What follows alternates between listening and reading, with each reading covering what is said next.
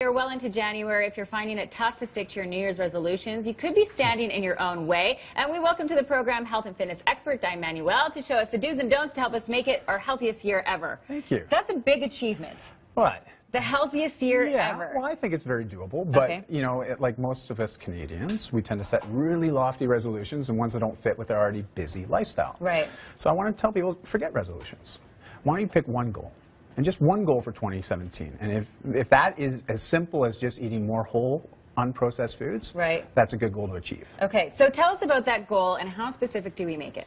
Well, it should be as specific as you need it, you know, because you know what works for you. Right. And you know how busy your lifestyle is, so why not figure out a solution that plugs into however busy you are? Right. And you know, as we lead into that, I often tell people, you know, because they're often concerned about calories and calorie counting, and especially whole foods. Yeah. Because whole foods don't have a label on it. It's the advantage of this stuff, you know. It's a good sign. If it doesn't have a label on it, chances are there's probably some pretty good stuff in there. Right. So start looking at your food from a nutrient quality standpoint, and think about what is your lifestyle entail, Yeah, and then fuel it so you can live a life of awesome. To tailor that lifestyle. Yeah. Okay, a lot of people will be at home and they're thinking, my resolution is drop 20 pounds or Sure, whatever that is. So where do we start? Well, where do you start? Well, let's start with protein. Okay. Okay, because most Canadians are on the lower end of the spectrum of the recommended 10 to 35% of your daily allowance. And if you start to eat a little bit more protein, you can see your metabolism increase, brain function increase, also your just overall well-being increase.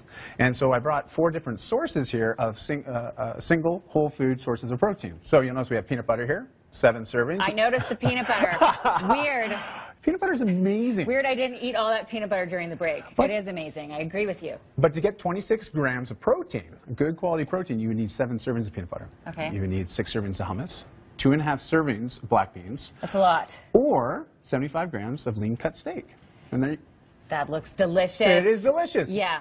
You're speaking my language. Okay, so beef is a good choice, and it's nutrient packed. Nutrient packed, B vitamins, as well as it's great for overall metabolism health as well. So okay, yeah, it's fantastic. Okay. So a good rule is to get nutrient dense food. Yeah. Forget about the labels. Forget about calorie counting. Sure. That can make people feel anxious.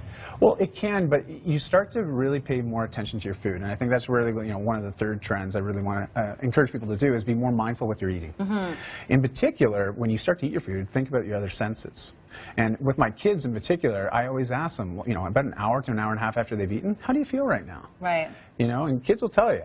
And, if they're full or not. Yeah, and we know this too. Yes. You know, if you're having that mid-afternoon dip and crash, well, what did you eat at lunch? You know? Right. So there might be some food choices that you want to improve on, and it's just being more mindful. And turn off the devices when you're eating. That's the other thing, being the mindful component and sitting in front of the TV maybe, or being on your phone, not actually paying attention to what you're doing has a big impact. Absolutely. And listen, I know you're busy. I'm busy. We're all Everybody's busy.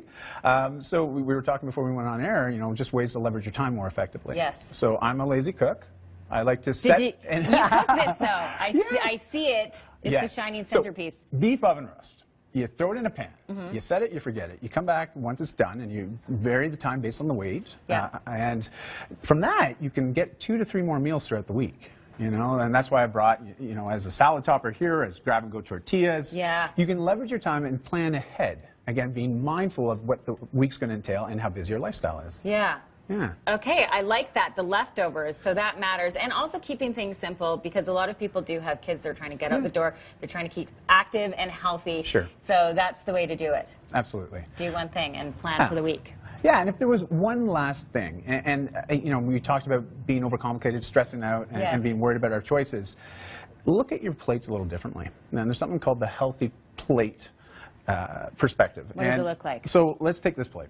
So look at your bowls, look at your plate, and I want you to be an artist, all right? Vegetables, fruits, dedicate half of it to that, all right? More color the better. Yes. Because we're talking nutrient density, nutrient quality, good foods that fuel your body. Then add a whole grain, maybe a couscous, maybe quinoa, maybe a whole grain roll. That's going to take up a quarter. Then the other quarter, you want to go with a lean protein. Maybe a slice of salmon. We've thrown in some of the steak from the beef oven roast. Yeah. But now you're starting to look at your food and balance it based on lifestyle choices. And as you start to feel better, you start to make better decisions. Yes. And that is more sustainable. And I think that's really the whole, to wrap this all up, you know, you want to sustain a lifestyle forever. Right. Shouldn't be a start now, stop tomorrow, start again. Yeah. You know, figure something that really works. Totally. Then Yeah. you're looking towards getting those results by getting the benefits, feeling better. Yes. And you're not frantically scrambling all the time, which we all tend to do. Great tips. Thank you so much for Thank this. you, Jill. Okay, I'm ready to dig in.